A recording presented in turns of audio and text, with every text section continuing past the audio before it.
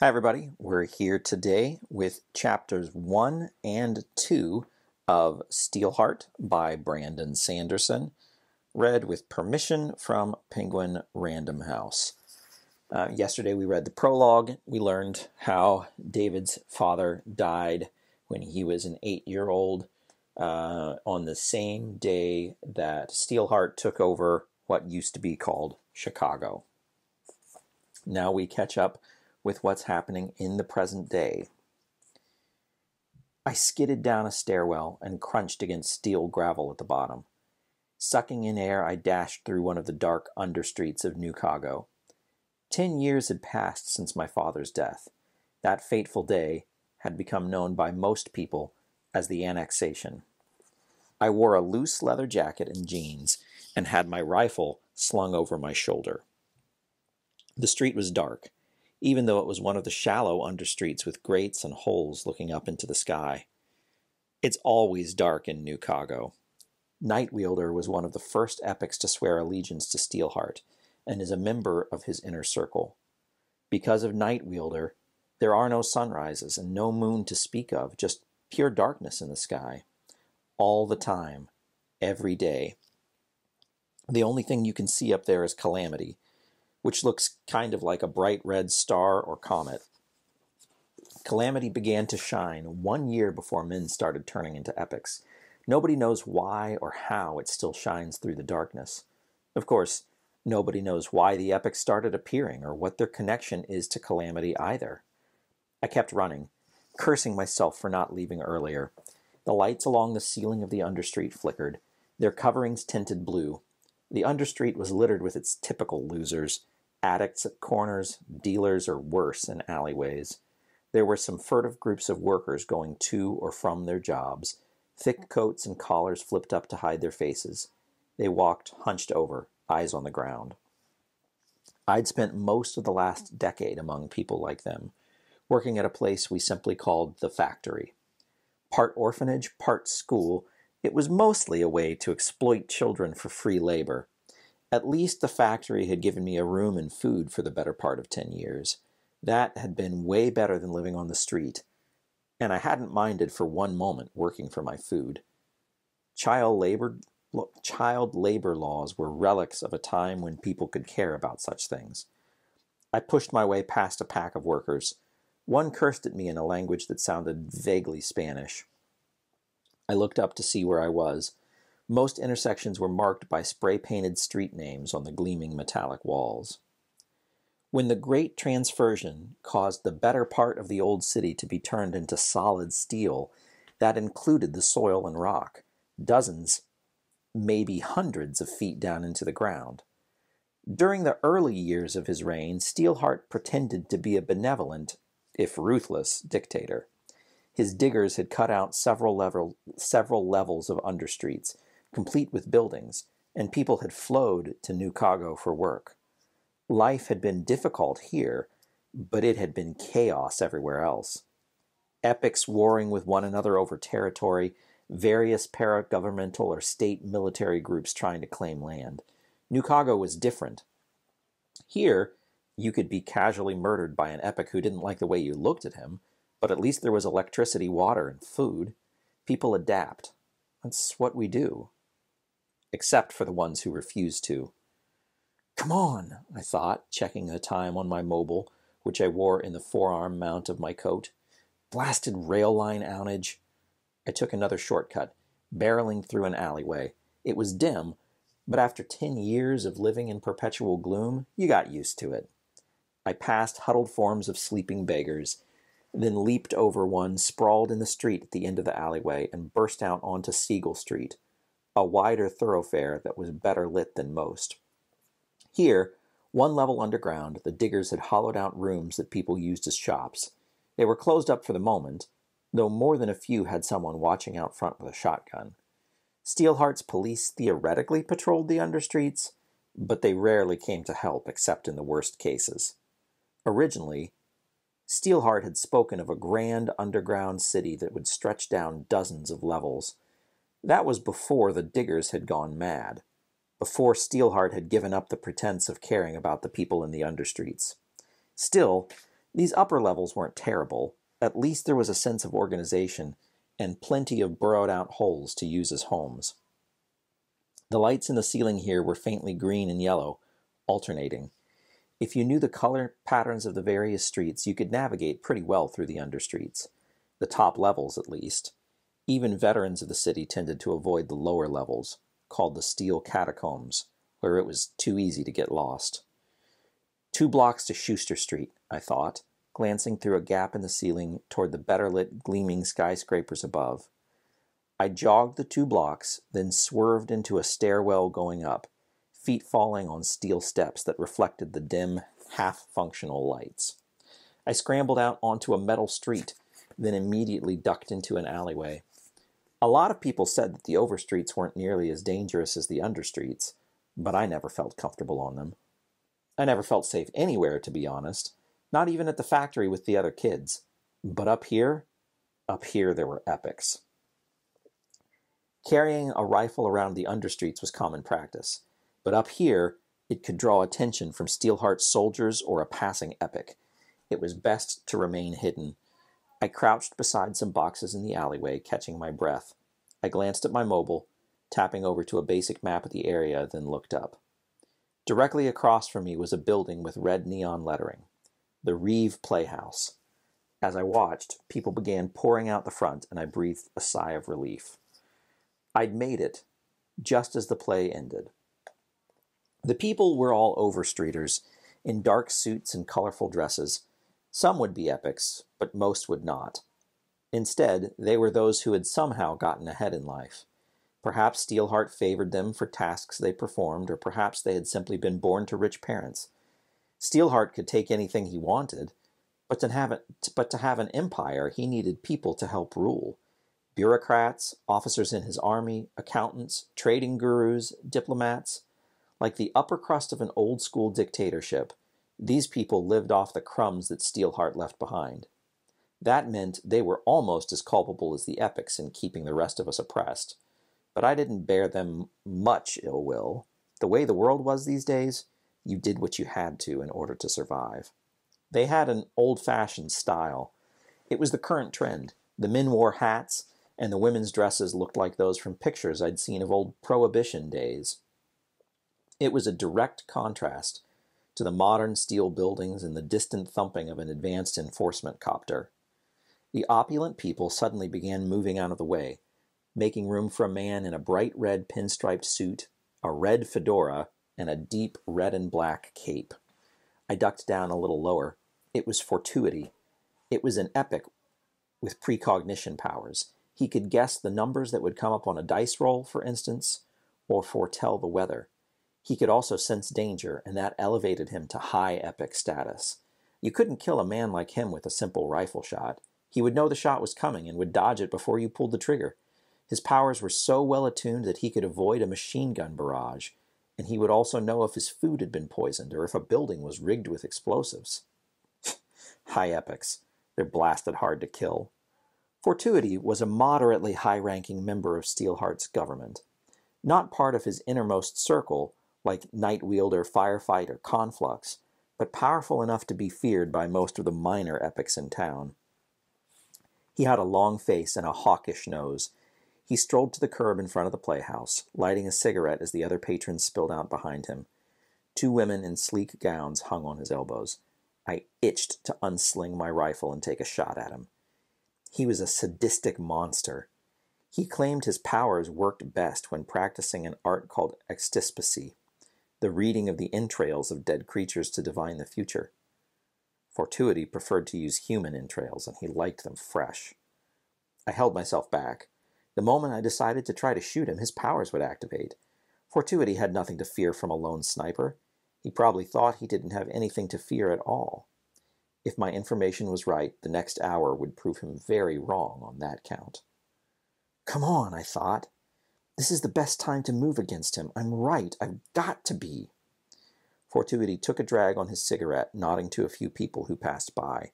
He had no bodyguards. Why would he need bodyguards? His fingers glittered with rings, though wealth was meaningless to him. Even without Steelheart's rules granting him the right to take what he wanted, Fortuity could win a fortune in any gambling house on any day he chose. Nothing happened. Had I been wrong? I'd been so sure. Bilko's information was usually up to date. Word in the understreets was that the Reckoners were back in New Cago. Fortuity was the epic they'd target. I'd made a habit, I knew this, maybe even a quest of studying the Reckoners. A woman walked past Fortuity. Tall, lithe, and golden-haired, and perhaps 20 years old, she wore a thin red dress with a plunging neckline. Even with two beauties on his arms, Fortuity turned and stared at her. She hesitated, glancing back at him. Then she smiled and walked up, hips undulating back and forth. I couldn't hear what they said, but in the end, this newcomer displaced the other women. She led Fortuity down the road, whispering in his ear and laughing. The other two women waited behind, arms crossed, not daring to complain. Fortuity did not like his women to speak back to him. This had to be it. I wanted to get ahead of them, but couldn't do so on the street itself. Instead, I moved back through a few alleyways. I knew the area perfectly. Studying maps of the theater district was what had almost made me late. I hustled around the back of a building, sticking to the shadows, and arrived at another alleyway. From here I could peek out and see the same road, but from another angle. Fortuity ambled along the steel sidewalk outside. The area was lit by lamps hanging from streetlights. The streetlights themselves had been turned to steel during the transfersion, electronics and bulbs included. They no longer worked, but they did provide a convenient place to hang lanterns. Those lanterns left pools of light that the pair moved through, in and out. I held my breath, watching closely. Fortuity was packing a weapon for certain. The suit was tailored to hide the bulge under his arm, but I could still make out where his holster was. Fortuity didn't have any directly offensive powers, but that didn't really matter. His precognition powers meant he never missed with a handgun, no matter how wild the shot seemed. If he decided to kill you, you had a couple seconds to respond, or you'd be dead. The woman didn't appear to be carrying a weapon, though I couldn't be certain. That dress showed plenty of curves. A gun strapped to her thigh, perhaps? I looked closer as she moved into another pool of light, though I found myself staring at her rather than looking for weapons. She was gorgeous. Eyes that glittered, bright red lips, golden hair. I shook myself. Idiot, I thought. You have a purpose. Women interfere with things like a purpose. But even a 90-year-old blind priest would stop and stare at this woman. If he weren't blind, that is. Dumb metaphor, I thought. I'll have to work on that one. I have trouble with metaphors. Focus. I raised my rifle, leaving on the safety and using the scope for its zoom. Where were they going to hit him? The street here ran through several blocks of gloomy darkness, broken only by the lanterns, before intersecting Burnley Street. That was a major hub of the local dance scene. Likely the woman had enticed Fortuity to join her at a club. The quickest route was through this dark, less populated street. The empty street was a very good sign. The Reckoners rarely struck at an epic who was in too public an area. They didn't like innocent casualties. I tilted the rifle up and scanned the skyrise windows with my scope. Some of the glass-turned steel windows had been cut out and replaced with glass again. Was anyone up there watching? I'd been hunting the Reckoners for years. They were the only ones who still fought back, a shadowy group that stalked, entrapped, and assassinated powerful epics. The Reckoners, they were the heroes. Not what my father had imagined. No epic powers, no flashy costumes. They didn't stand for truth, the American ideal, or any such nonsense. They just killed, one by one.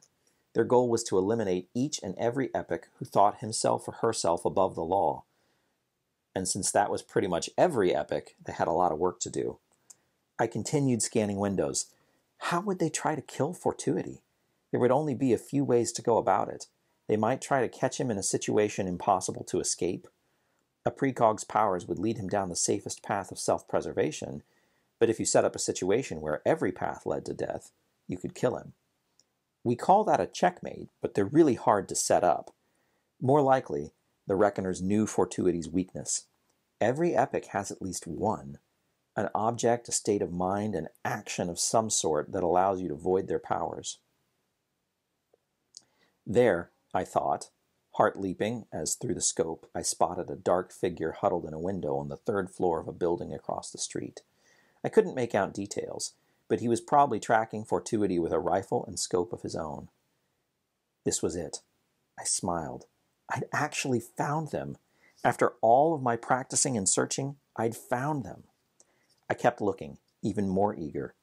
The sniper would just be one piece of the plot to kill the epic. My hands began to sweat.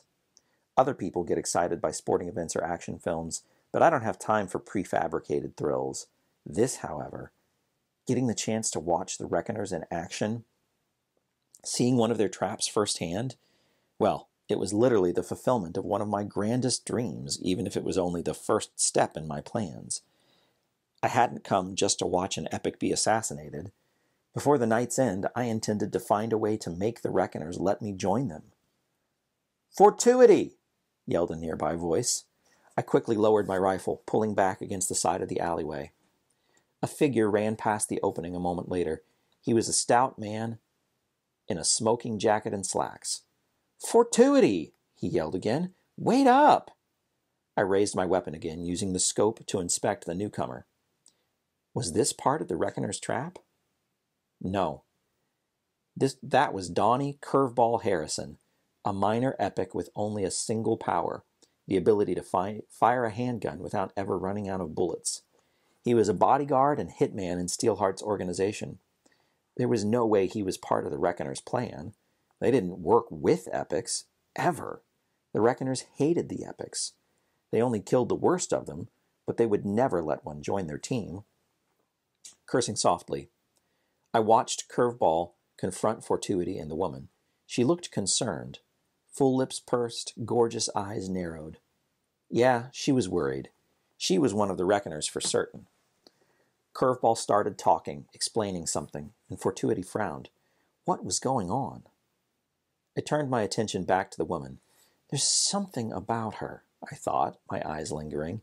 She was younger than I'd originally thought, probably 18 or 19, but something in those eyes made her seem much older. Her look of concern was gone in a moment, replaced by what I realized was intentional vapidity as she turned to Fortuity and gestured onward. Whatever the trap was, she needed him to be farther down the street. That made sense. Trapping a precog is tough. If his danger senses got even a faint whiff of a trap, he'd bolt. She had to know his weakness, but probably didn't want to try to exploit it until they were more isolated. Even then, it might not work. Fortuity would still be an armed man, and many epic weaknesses were notoriously tricky to exploit. I kept watching. Whatever Curveball's problem was, it didn't seem to have anything to do with the woman. He kept gesturing back toward the playhouse. If he convinced Fortuity to return, the trap would never be sprung. The Reckoners would pull out, vanish, pick a new target. I could spend years searching for another chance like this one. I couldn't let that happen. Taking a deep breath, I lowered my rifle and slung it over my shoulder. Then I stepped out onto the street and took off toward Fortuity. It was time to hand the Reckoners my resume. Chapter 2. I hustled down the dark street on a steel sidewalk, passing in and out of pockets of light. I might have just decided to do something very, very stupid. Like eating meat sold by shady understreet vendors stupid. Maybe even stupider. The Reckoners planned their assassinations with extreme care. It hadn't been my intention to interfere, only to watch, then try to get them to take me on. By stepping out of that alleyway, I changed things. Interfered with the plan, whatever it was. There was a chance that everything was going just as it was supposed to, that Curveball was accounted for. But maybe not. No plan was perfect, and even the Reckoners failed.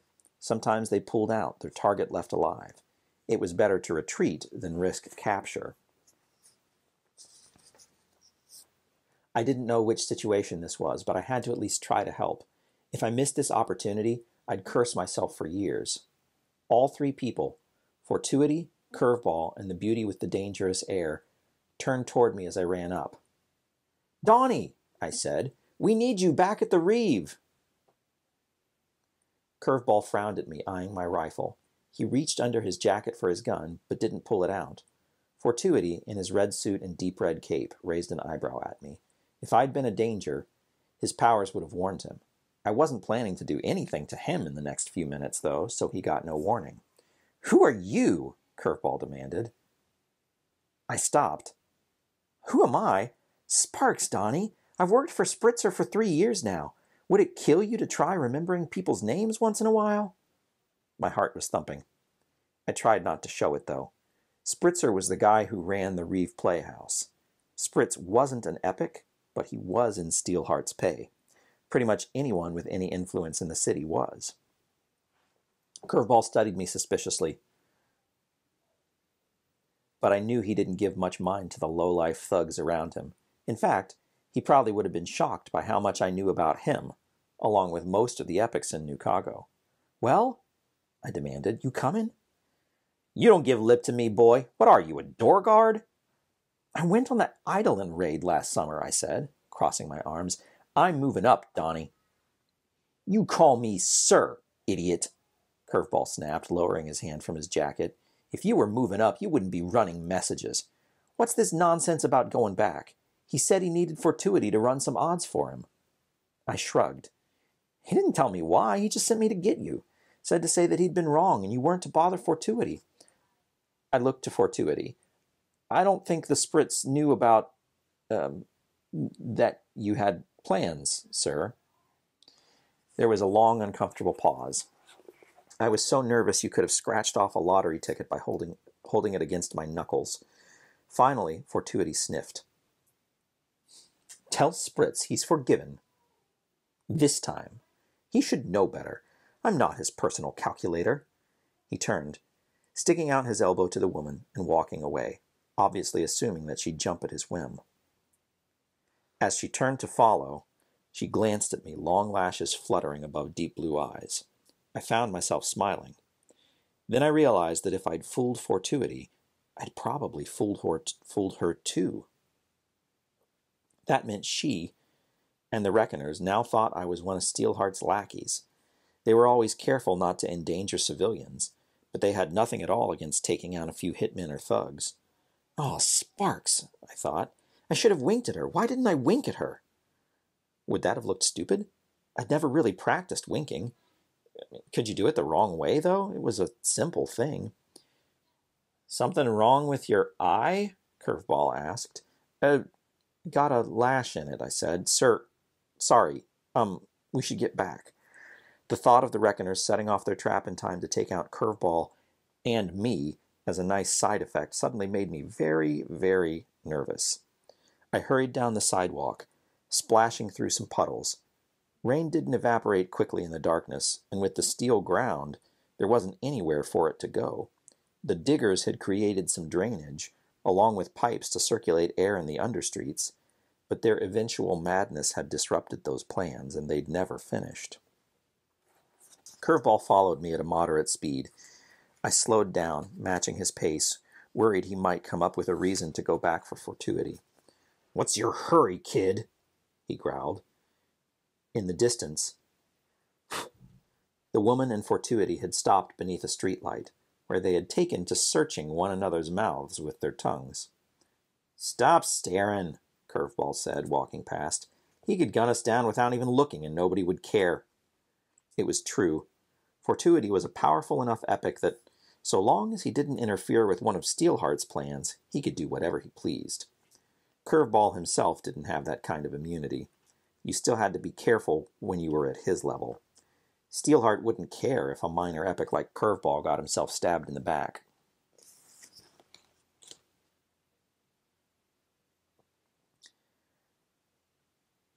I tore my eyes away and joined Curveball. He lit up a cigarette as he walked. A flash of light in the dark, followed by the coal-red sizzle of the tip hanging out in the air before him.